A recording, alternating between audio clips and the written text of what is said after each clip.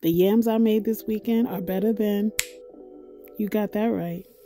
These yams I made were easy to prepare, they didn't take a lot of time, and they were delicious. After rinsing them thoroughly, I drizzled some vegetable oil on top and then wrapped them individually before they went in the oven. After about 1 hour, I peeled them and sliced them down the middle. I added a little salt to bring out more of the sweetness. Then I added a few pats of butter. We're using Splenda brown sugar today, no add. And a couple of teaspoons of, God help me, cinnamon. This is my secret ingredient. You only need like 3 or 4 drops. I used real maple syrup, about 2 or 3 tablespoons drizzled right on top. We're making magic with the brown sugar.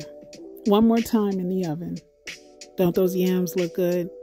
They're not overly sweet, they're not dripping in syrup, and they have a nice crunch on top.